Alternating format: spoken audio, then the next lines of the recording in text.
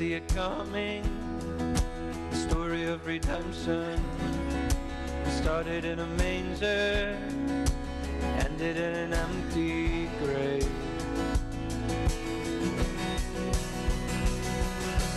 Hope has a name, Emmanuel,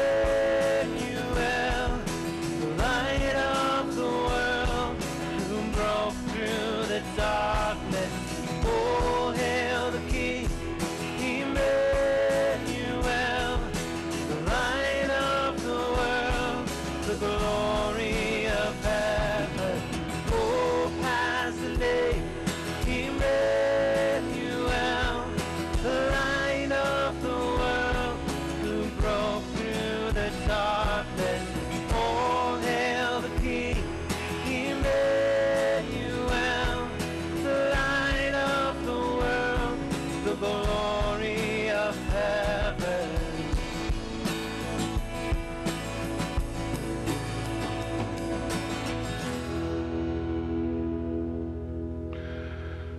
Good morning and welcome to worship this morning at Overijssel Reformed Church. You see a little blue card in front of you. We would love to have you fill that out if you're a visitor with us this morning. We're really glad that you're here. You can fill that out and put it on the information table and take a cup or a tumbler, and we'd love to get to know you more better. You can see that we have changed to Christmas and to winter. We've gotten rid of all of the gourds and the pumpkins and things down there, and it probably was time for that. And now we've moved on. This is the first Sunday of Advent. Advent means a coming or an arrival, or another way to describe it is an expectant waiting. And that's what we're entering into this morning. As we head toward Christmas, we anticipate the arrival of the baby Jesus, and today is the first Sunday of that. And so, as we change things over from one season to another, so we anticipate the waiting and the coming of the baby Jesus. So let's begin with a word of prayer, shall we? Heavenly Father, as we gather here this morning for this first Sunday of Advent, we begin the expectant waiting of the baby Jesus. And Lord, we just pray that you would work in our hearts and our lives in these next number of weeks to prepare us for the coming of the Messiah. In Christ's name we pray, amen. So as we have gathered here today, let's stand and greet one another, and following that, Kevin will lead us, and the praise team will lead us into song. Let's stand and greet one another.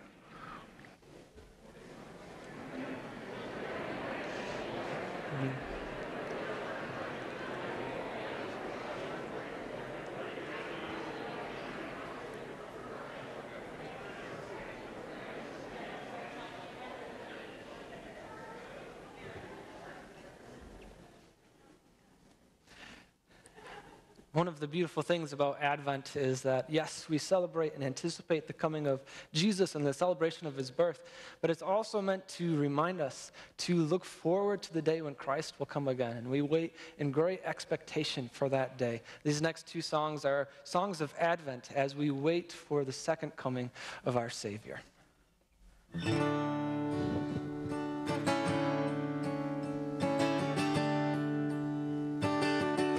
Come thou fount. Come thou fount of every blessing, tune my heart to sing thy grace. Streams of mercy never ceasing, pour forth songs of loudest praise. Teach me some melodious sonnet, sung by flaming tongues above. Praise the mountain fixed upon it, mount of thy redeeming love. I was lost in utter darkness, till you came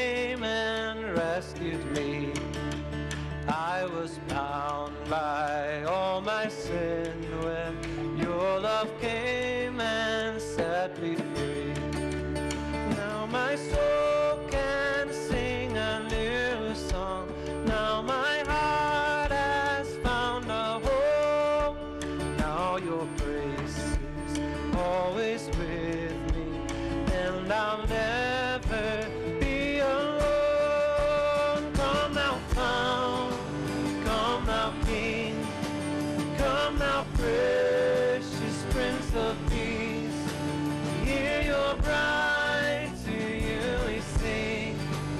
Come now, Fount of our blessing. Go to grace, go to grace, how great a debtor daily I'm constrained to be. Let thy goodness like a fetter bind my wandering heart to thee. Prone to wander, Lord, I feel it, prone to leave the God I love. Here's my heart, Lord, take and seal it for thy courts above. Come now, Fount, come now, King, come now, precious Prince of Peace. Hear your bride, to you we sing. Come now, Fount of our blessing. Come now, Fount, come now, King, come now, precious Prince of Peace. Hear your bride, to you we sing. Come now, Fount of our blessing. 1, 2, 3, 4, 5, 6.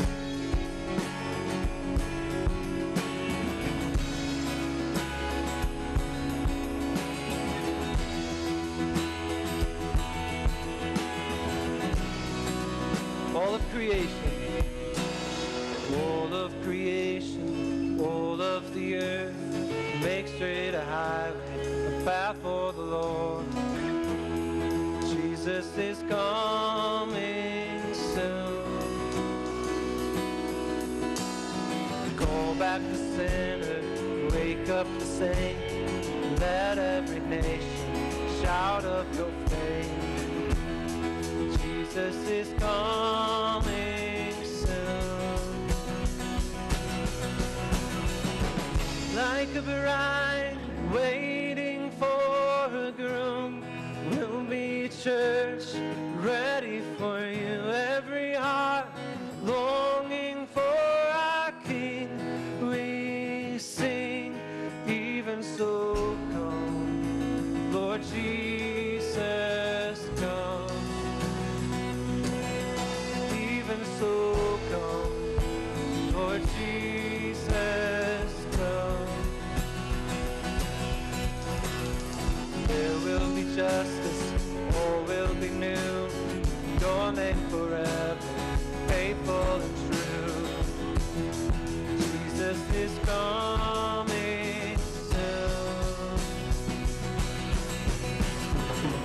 Like a bride waiting for her groom, we'll be church ready for you. Every heart longing for our King, we sing, even so come, Lord Jesus, come. Even so come, Lord Jesus, come. So we wait for you. God, we wait, you're coming soon. So we wait for you. God, we wait, you're coming soon. Like a bride waiting for her groom, we'll be a church ready for you. Every heart longing for our King, we sing. bride, waiting for a groom. We'll be church, ready for you. Every heart longing for our King. We sing, even so come, Lord Jesus, come. Even so come, Lord Jesus, come. Even so come, Lord Jesus, come. Even so come, Lord Jesus, come. Our great and almighty God, that is our prayer, that you will be here in this place through your Spirit, and that you will come soon in all of your glory, your splendor, and your majesty. We pray this in the name of Jesus Christ. Amen. This time we have the opportunity to start Advent off with an Advent reading, so you can be seated.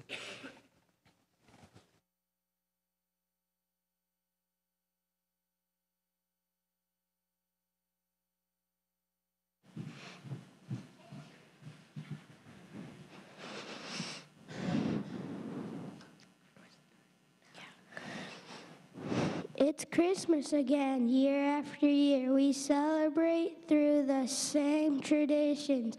As we decorate the houses, give gifts, sing Christmas songs, and gather with friends and family. It can be easy to forget the reason between our celebrations.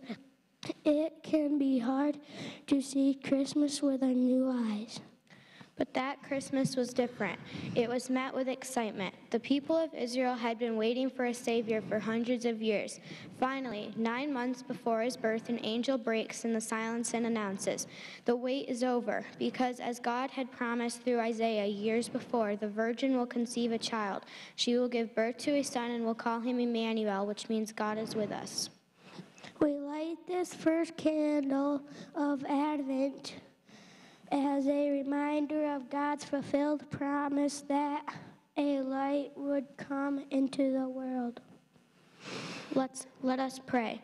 Our Heavenly Father, thank you for your gift of Jesus and that the wait is over. Help us to anticipate Christmas Day as the Israelites did for so many years long ago. Help us to remember the true gift of Christmas is Jesus Christ. Amen.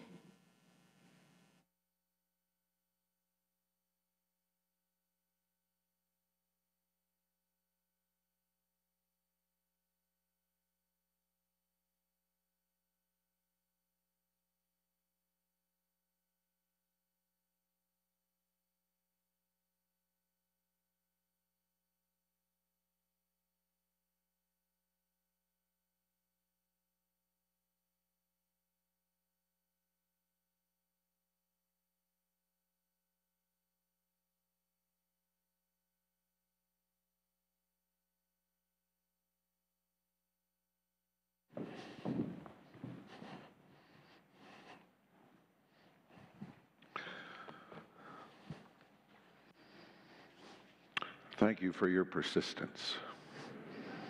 That's great. Don't give up. Well, we head into the Advent season, and we think about Jesus Christ coming.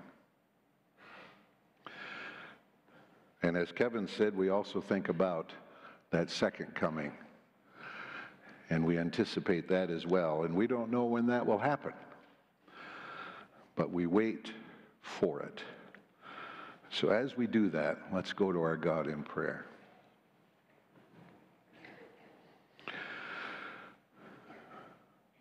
Lord, Psalm 25 says, "To you, O Lord, I lift up my soul.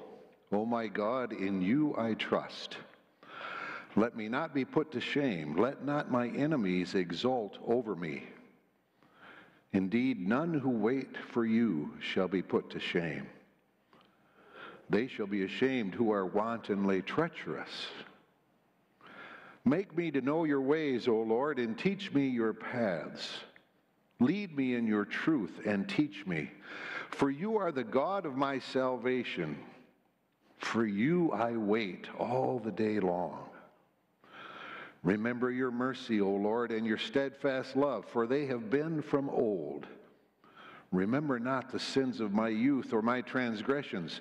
According to your steadfast love, remember me, for the sake of your goodness, O Lord. Good and upright is the Lord, therefore he instructs sinners in the way. He leads the humble in what is right and teaches the humble his way. All the paths of the Lord are steadfast love and faithfulness for those who keep his covenant and his testimonies. Lord, teach us your ways. Make us to know your ways. Not only to know them, but to put them into practice. To do what you would have us to do. And Lord, your word says that you lead the humble. That's all we need to be, Lord. We just need to be humble. We need to do the best that we can and offer it up to you as a sacrifice of thanksgiving and praise. And Lord, we do that this morning.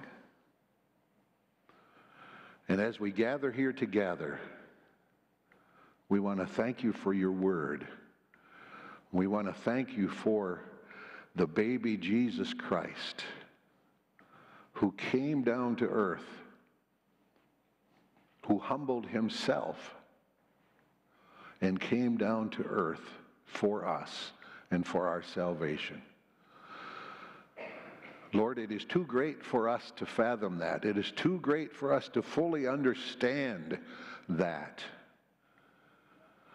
But we thank you for it. And we thank you that you sent your Son to this world to save this world, not to condemn this world, but to save this world. And we lift up those this morning who are in need of your healing touch. We have heard this past few days again that Jan Humkus is back in Zeeland Hospital with some stroke symptoms, and Lord, we just lift her up this morning. Just pray for you to be present with her and to touch her with your healing hand. We pray for all those listed in the bulletin. And we pray for all those who are known to people gathered here this morning that are not listed in the bulletin, but yet you know the concerns of our hearts. And you hear them and you see them and you listen to them this morning. There may be things so deep within us that we can't even put it into words. We are sorry for things we have done or sorry for things that we have not done in this past week. We have come through these days of Thanksgiving and we have been blessed and we have so much to be thankful for, but yet sometimes we still complain and we still bicker and we argue and we get caught up within ourselves. Lord, forgive us for that. Forgive us. And help us to know and to experience your healing touch so that we might go forth from here today into this week and into these coming weeks, knowing that we anticipate Christmas Day and the coming of Jesus as a baby. Help us to live into that this month. Help us to live into all that you have done for us and to live with hearts of gratitude and thankfulness and anticipation of what is coming. Thank you for this opportunity to gather here this morning to worship together as a family here at Overijssel, and just be with us as we go out from here. And may we continue to proclaim the good news of the gospel. Every heart longing for our King, as we just sang. Even so, come, Lord Jesus, come. In Jesus' name we pray. Amen. Now let's stand to sing hymn number 124, Come Thou Long Expected Jesus.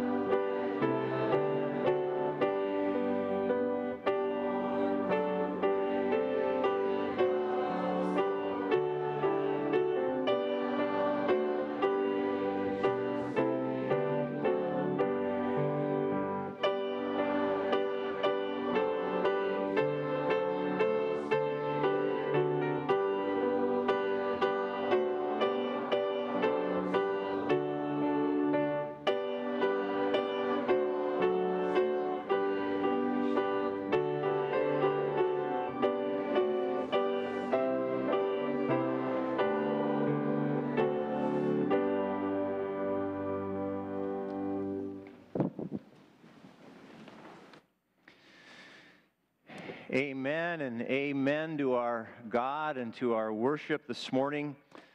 It's great to be here with you as we begin our Advent journey to Christmas and hear God speak to us from the very Bible, the very Word of God. And this morning we begin a series of sermons, messages on the wonderful season and truth of Advent and the coming of Jesus Christ. And we begin this morning in the Gospel of Luke. Would you turn in your Bible to Luke's Gospel, chapter 1, and we will read verses 26 through 38. Luke 1, 26 through 38. And I encourage you to keep your Bible open during the message so you can follow along. Would you pray with me, please?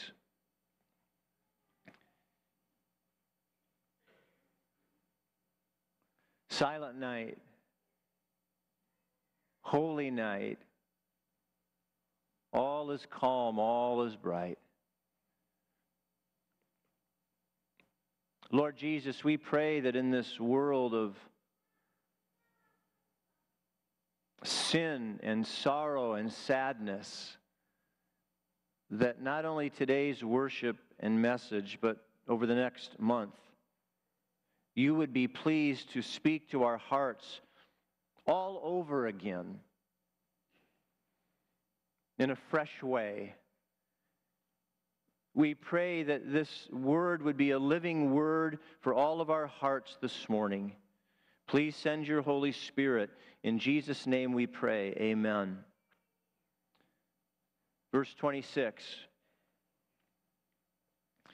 In the 6th month, the angel Gabriel was sent from God to a city of Galilee named Nazareth, to a virgin betrothed or engaged to a man whose name was Joseph, of the house of David.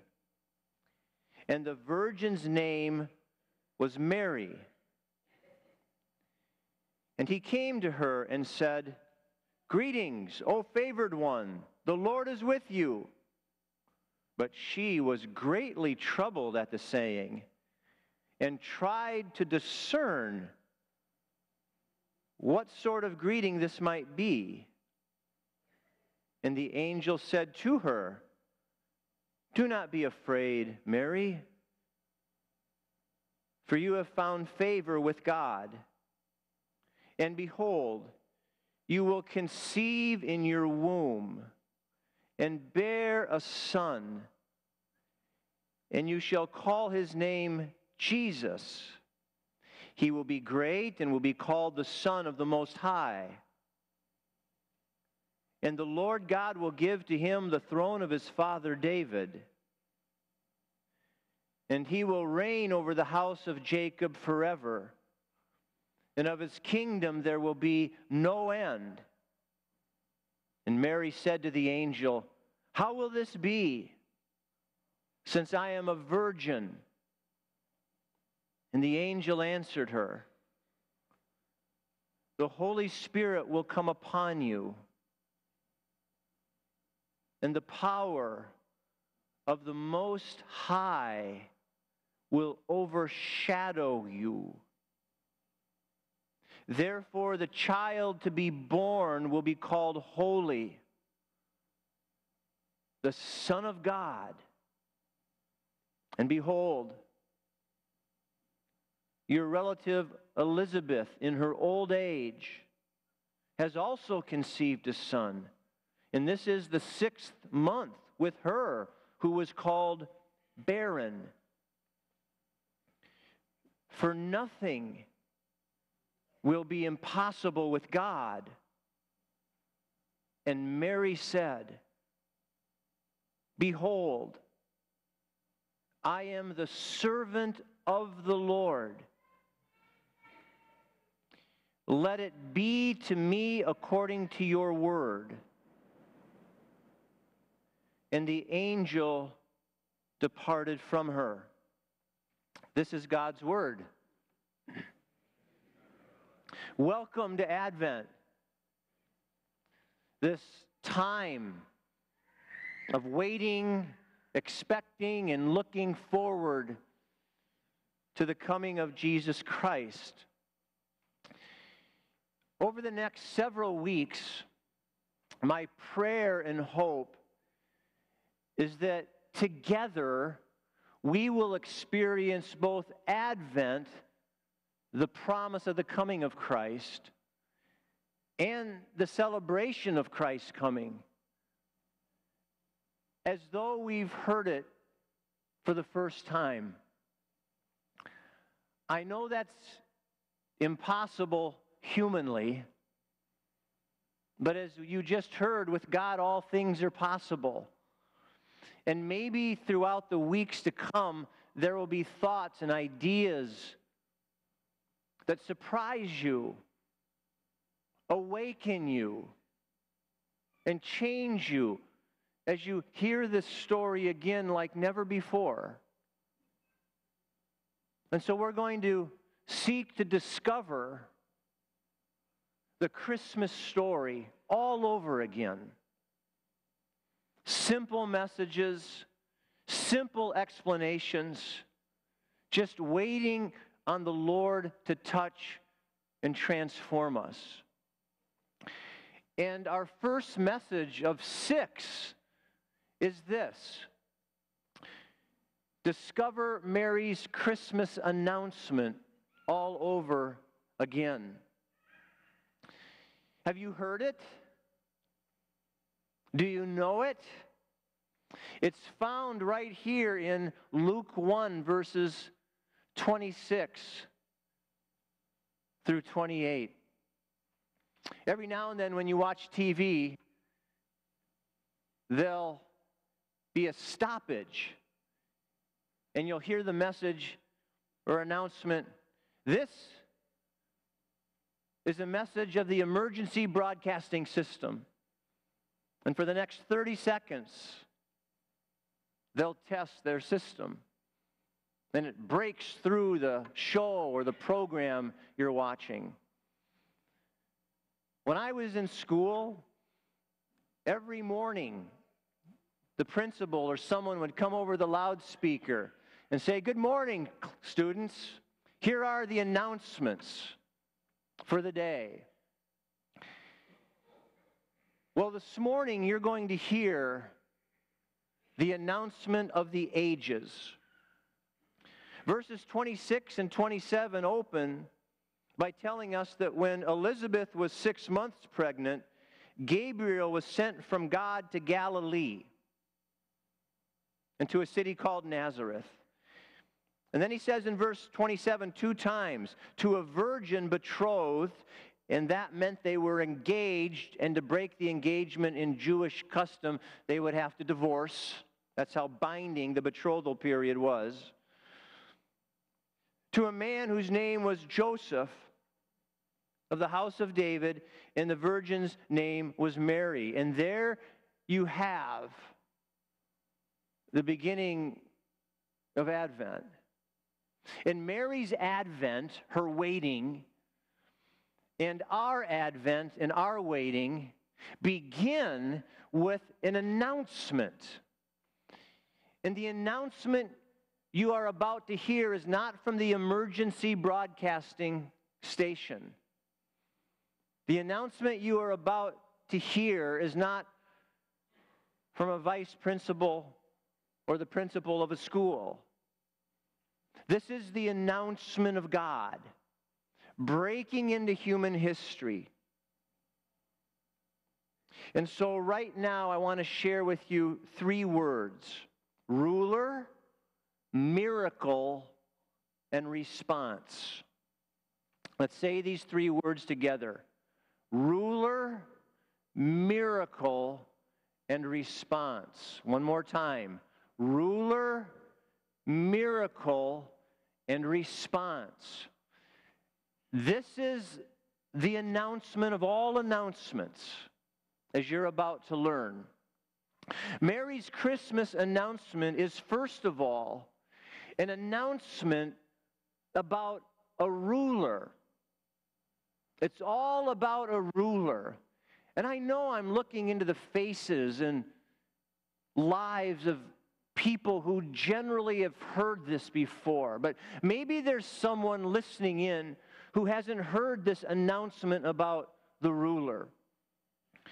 We want to look at this announcement about a ruler a little bit. In verse 28, after Luke tells us that the angel Gabriel arrived, Gabriel begins with the greetings, "O favored one, the Lord is with you." Verse 29 tells us that Mary was greatly troubled, trying to figure out what this greeting might be. I can't fathom a young girl in her mid to late teens, maybe her early 20s, and all of a sudden an angel appears. And she's trying to figure out what it's all about as she was minding her own business, if you will. Verse 30 tells us that the angel said to her, "Don't be afraid, Mary, you found favor with God." So the young virgin was told not to be afraid of Gabriel, the angel that God sent. Because in God's wonderful, mysterious economy, you have found favor, grace. Grace, Mary. So there's nothing to fear. And then the announcement actually begins. Let's look at these 3 verses. Verse 31, "And behold, you will conceive in your womb and bear a son, and you shall call his name Jesus. He will be great and will be called the Son of the Most High, and the Lord will give to him the throne of his father David, and he will reign or rule over the house of Jacob forever, and of his kingdom there will be no end." What is this announcement all about? It's about a ruler But what do we learn about this ruler? When elections are taking place in Western democracies like the United States, all the candidates for office put forth their credentials. And you see mailings, and you see more mailings. And they debate on television. In socialist countries, or certainly communist countries, you don't have quite that much say in matters, if any at all, because rulers are kind of appointed in different ways. But here we're told about this ruler's credentials from God in the Bible. And what do we know about this ruler? Well, first of all, we know that this ruler will be conceived in the womb of a virgin named Mary. That's so clear from the text. Mary's virginity, Mary's lack of encounter with a male is very clear in the text. She was a virgin through and through. And the angel comes and says that you will conceive in your womb a son. So the virgin will conceive in her womb a male, a boy. Gabriel knew the difference. And so should you. We know, secondly, that the son conceived in the womb of the Virgin Mary was to be named Jesus, which means he saves. Thirdly, we know that this ruler will also be, according to verse 32, the Son of the Most High. And so now you have this mystery emerging. A virgin will have a baby boy. We got that in some measure. But this virgin will also bear a child called Jesus, who will also be the Son of the Most High. Most High is a phrase, a couple of words used often in the Old Testament. Most High God. Not Baal, not Ra, the god of the Egyptians, the sun god.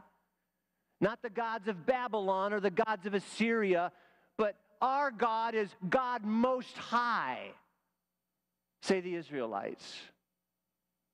And now we're told Mary's going to bear a son called the Son of the Most High.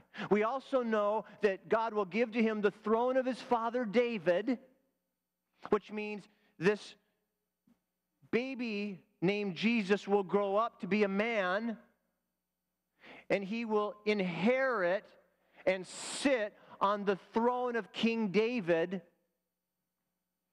and he will also rule over the house of Jacob, our text says in verse 33, forever, and his kingdom will have no end. There will be no end to his kingdom. So this is a composite picture of the ruler. Mary is told she will bear and give to the world. And what I want you to think about with me for a couple of minutes is this.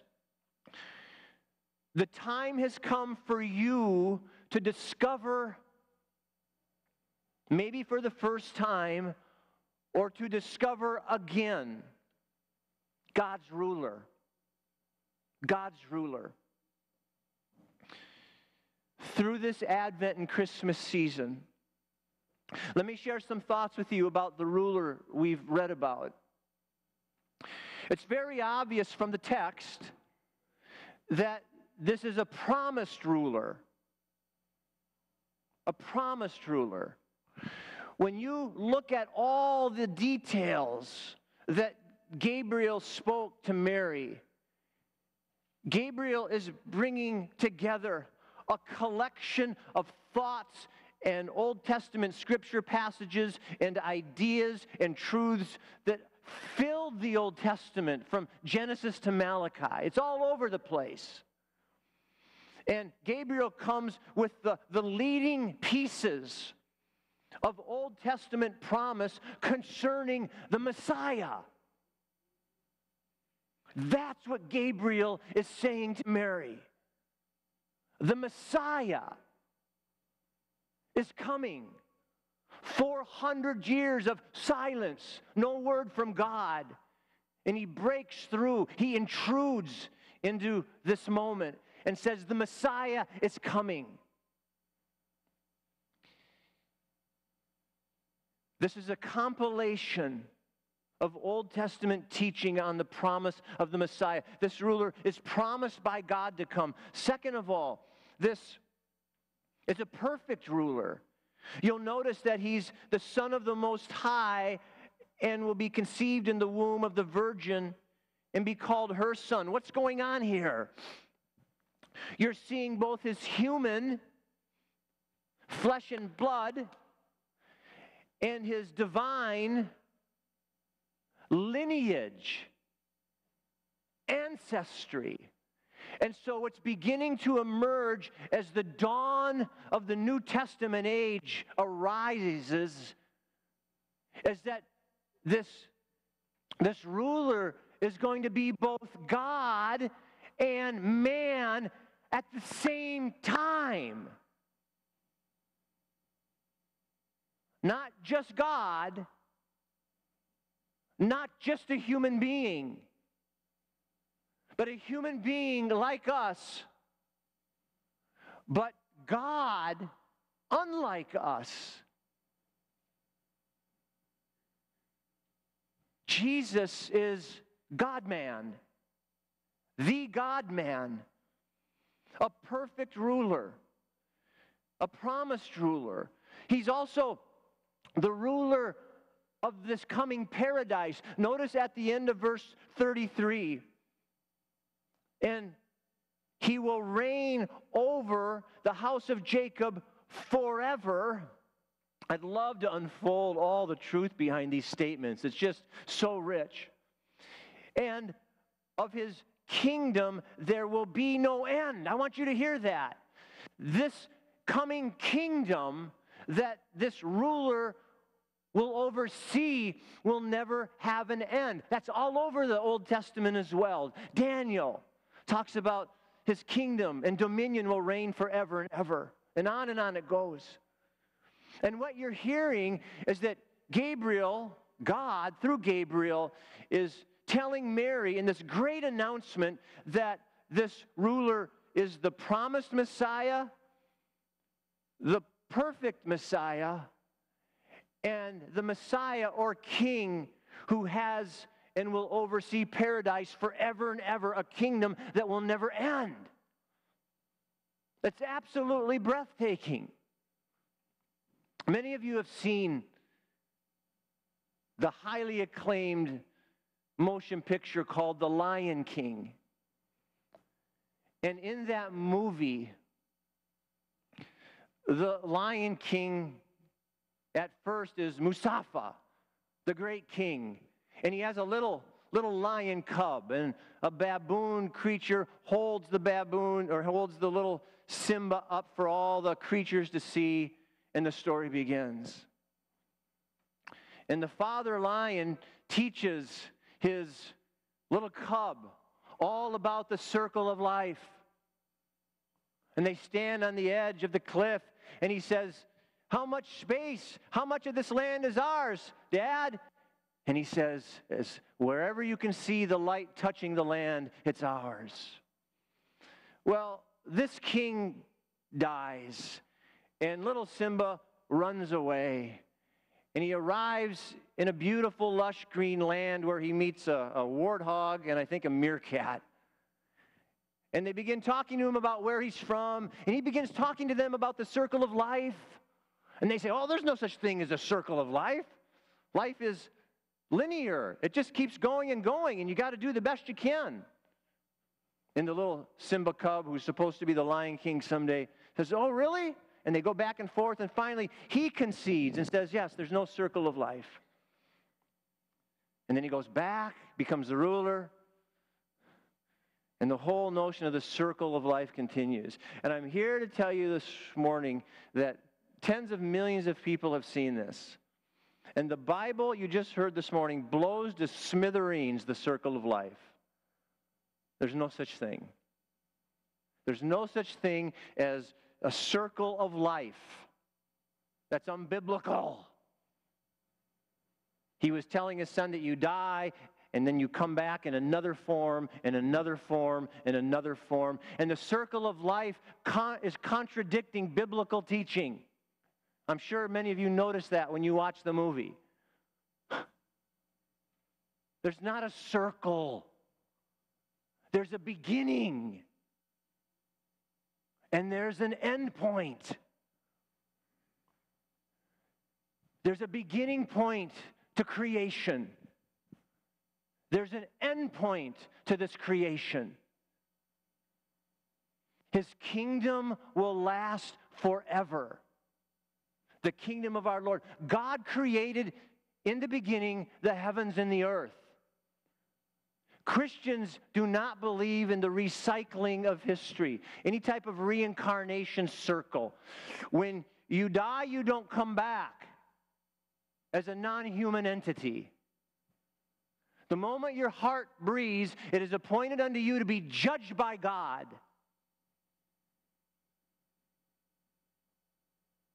And then your eternal state will be determined. You understand this, don't you? You understand this biblically. We're not reincarnated. The way it is now will not be the way it always is. We've heard this already in singing and in prayers and in sharing. This is what is clearly implied. He will reign forever over the house of Jacob, and of his kingdom there will be no end. This is the kingdom of God. And when Christ returns, you are either in the kingdom or you are out of the kingdom. Come thou long expected Jesus. He's a promised ruler. He's a perfect ruler. It's a paradise over which he will rule forever with no end. And he's a ruler of hearts. He's a ruler of hearts. So in this day, they all thought the Messiah would come, and together with their swords and their shields, they would beat up the Romans. But he's a king of the heart. That great battle is coming when he comes the second time, and it'll be over before it even begins. But right now, Christ wants to rule over your heart, to take over your heart. You see, the coming of this child is an intrusion into Mary's womb. Her life is now different. It's an intrusion into the world. And the coming of Christ into the world, we call it incarnation. That's a big theological word. It simply means the birth of the Son of God. That is the great intrusion of God into this world. And whether you believe it or not, you are affected by it. Before Christ, BC, after death, AD. Christ is the center of everything that exists. And maybe you're an unbeliever. Maybe you're a skeptic. Jesus affects you. The very fact that you reject Jesus, he's affecting you.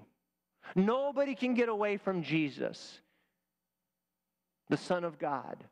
So this announcement is an announcement of a coming ruler who will bring to pass the eternal kingdom of God. Number two, Mary's Christmas announcement after the word ruler is the word miracle. It's an announcement about a miracle. Now let's look at this, beginning with verse 34.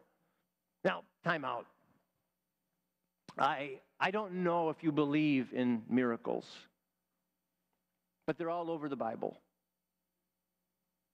And a miracle is a supernatural intrusion of God into the natural order of things. He does something different. He suspends the natural order to accomplish a great purpose. The Old Testament has lots of miracles. The New Testament has many miracles as well. What you are about to read is the miracle of miracles. Verse 34, and Mary said to the angel, Notice this. How will this be? Since I am a virgin. In the literal Greek, you'll see in your Bible there it says, since I do not know a man. No human agency here. So Mary's how can this be is not a doubt. It is not a question of skepticism, like what? It's not going to happen. Like Zechariah, when he was told his wife would bear, that's what he was. He disbelieved it, so he was silent for those months. Mary doesn't, she believes, but she's just curious. How's this going to be? I'm a virgin. And notice what the angel says. Now, if you've never highlighted or circled 35 in your Bible, this is the day to do it. Underline it, asterisk it, memorize it. This is the verse of verses. And the angel answered her, the Holy Spirit will come upon you, and the power of the Most High will overshadow you. Therefore, the child to be born will be called Holy, the Son of God. And in verse 37, the angel says, for nothing will be impossible with God. So, I want to share with you that it's not only time for you to discover or rediscover again the Christmas ruler, Jesus Christ, but it's also time for you to discover or rediscover again the Holy Spirit conception of the Son of God in the womb of the Virgin Mary. The miracle of Jesus' conception.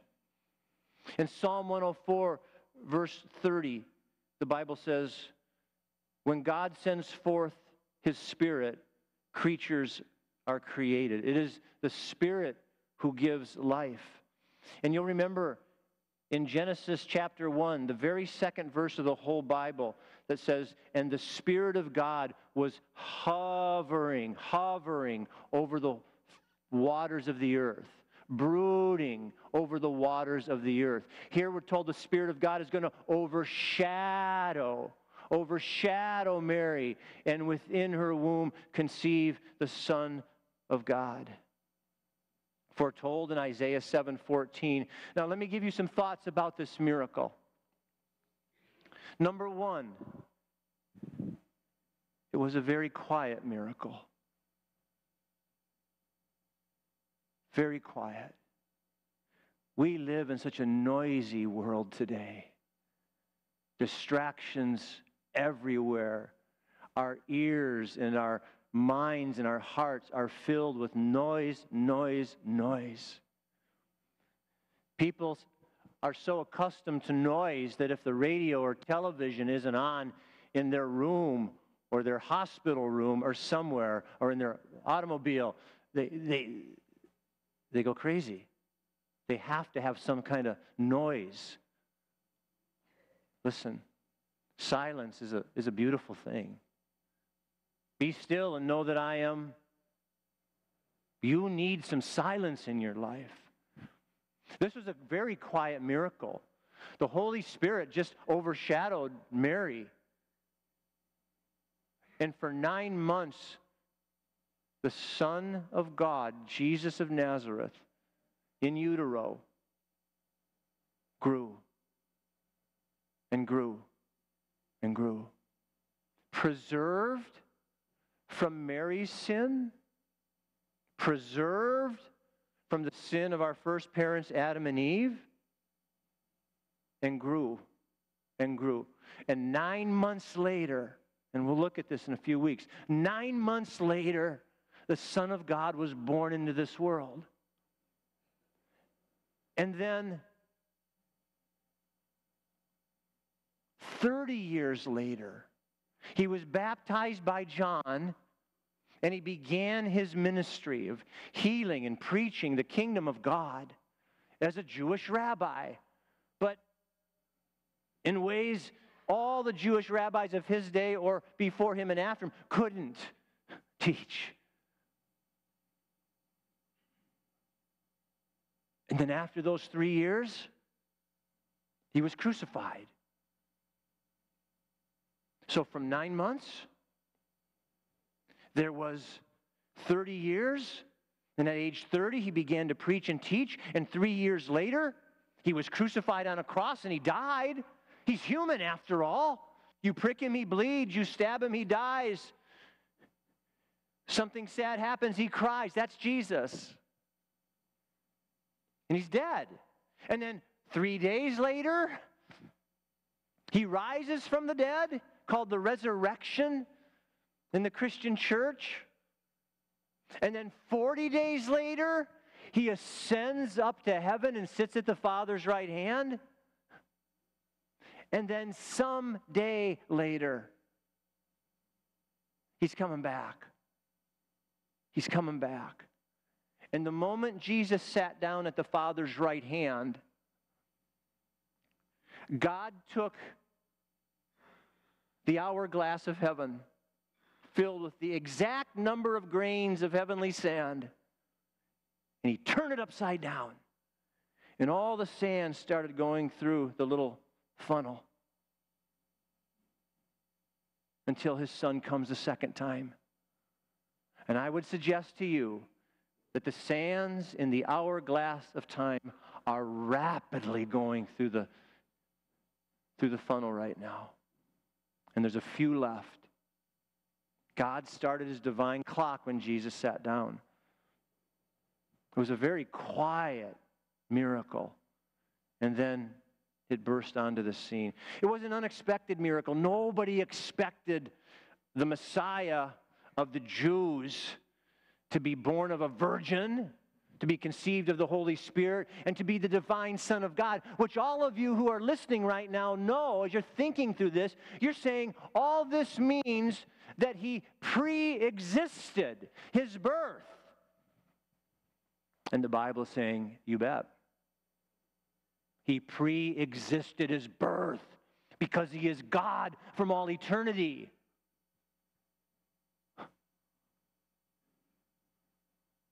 It was an unexpected miracle. It was an unrepeatable miracle. I just suggest to you that this is the greatest miracle in the history of time and space. Greater than the creation of the heavens and earth. Greater than the death and resurrection of Jesus Christ. You say, how can that be? Well, listen. If God can become a man while remaining God, no less divine, no less God, and yet at the same time a human, 100% divine, 100% human,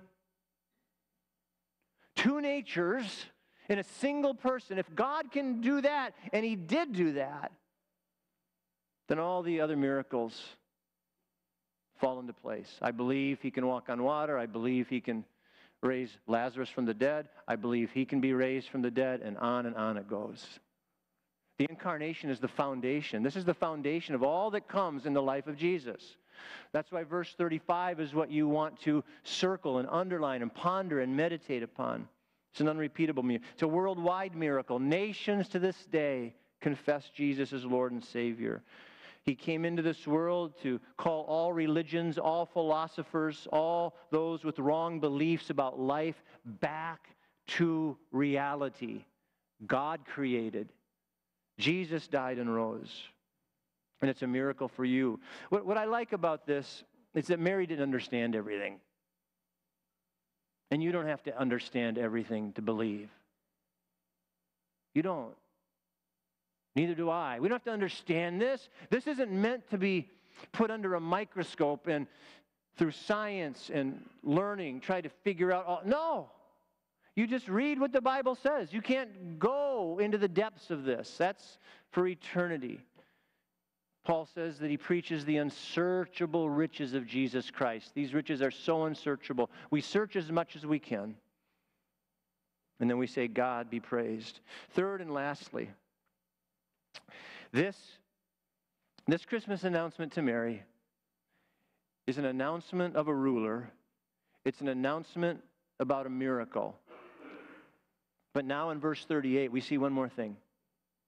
It's an announcement about a response. A response. Let's look at verse 38 together.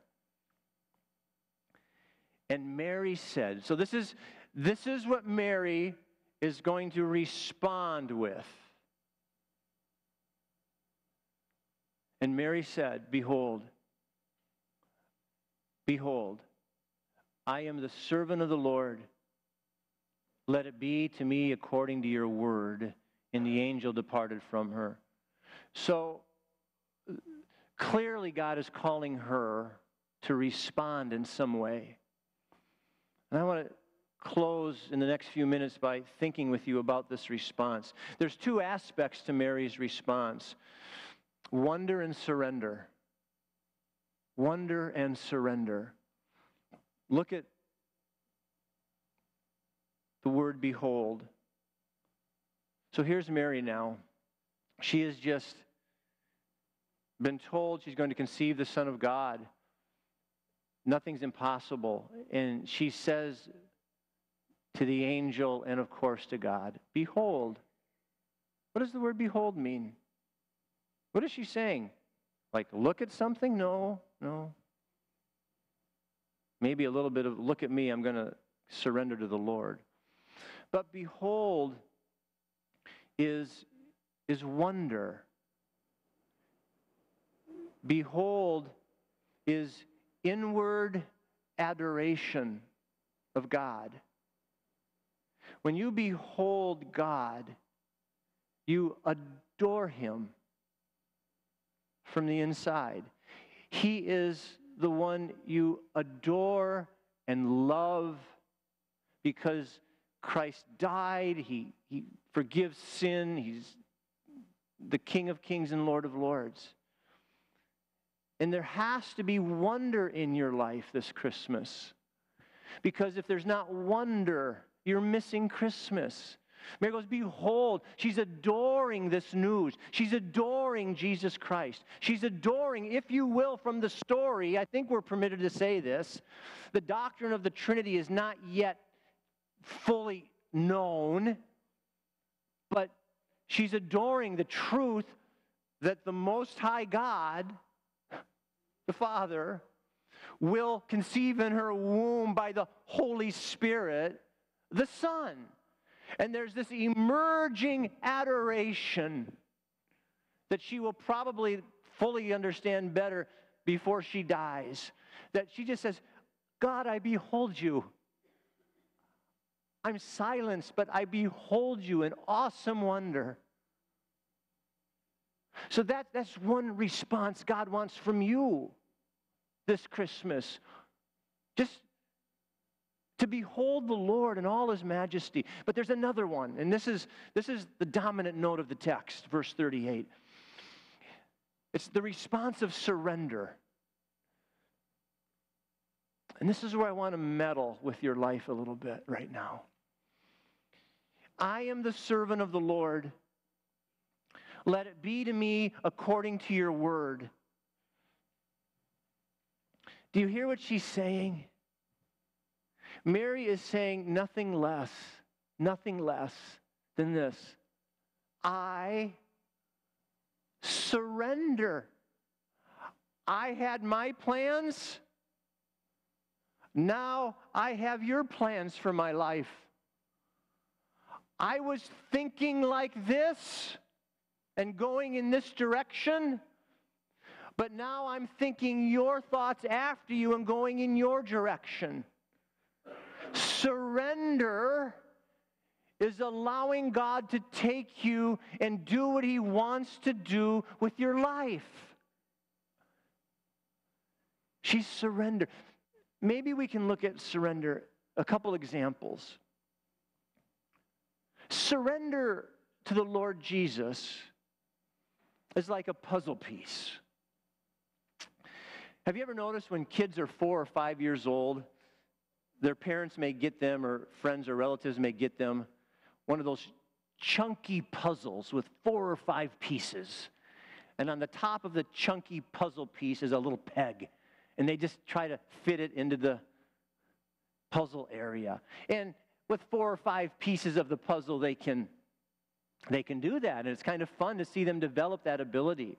But then as they get older, as we get older, we take a shot at a 50-piece puzzle, and then maybe a 250-piece puzzle, and then someday, maybe this Christmas, some of you are puzzle people. I'm not. We have a family of puzzle people. I don't do it too much because I always think there's a puzzle piece missing from the whole thing. But then you get to this 500-piece puzzle, and you get it on a table. And then when you think you're the king or queen kahuna, you go for the 1,000-piece puzzle. And it happens over days and weeks, and finally you get it. And when you take that last piece of the puzzle and you put it into place, you say, yeah, what a picture. Jesus Christ is the last piece of your life's puzzle. And until you put Jesus Christ in place and surrender to Him, your life will be empty. It won't be all God wants it to be. In fact, you will still be in your sin if you don't believe in Him. And if you die without Him, you will perish. Christ is the last puzzle piece. There were 10,000 puzzle pieces in the Old Testament. And now God brings the final puzzle piece of Jesus, and He says to the Holy Spirit, conceive in her womb. And the moment the Son of God was conceived in the womb of the Virgin Mary, the final puzzle piece of history was in place. He is the interpreter of history. He is the beginning of history, the end of history. And He's that for your life if you surrender to Him. Surrender is saying, Jesus, I'm yours. And whatever you want for my life, I'm yours. That is the puzzle piece some of you are missing right now. You've never done that. Surrender to Jesus Christ. First, as a non-Christian, believe in Him. And second, as a Christian, surrender on a regular basis so you know you're on track with Jesus in terms of what He wants to do with your life. Second, the response of surrender is not only like a puzzle piece, it's like a musical crescendo. What's a crescendo? Well, listen. A crescendo is, and I quote, the loudest point reached in a gradually increasing sound. Or the highest point reached in a progressive increase of intensity. You see, the announcement to Mary that she would bear the Son of God is the crescendo. It has reached its apex, its peak of 2,000 years and more of Old Testament biblical history that was announcing the coming of the Messiah. In fact, it goes back to the Garden of Eden when God preached to Satan in a serpent costume, if you will, and said one day Eve's baby is going to crush your head. And God was referring all the way to the baby of Mary who would crush the head of the serpent on the cross of Calvary. And so the coming of Christ was the culmination of centuries of waiting. And what I am saying to you today is to surrender to Jesus Christ is the music of the soul.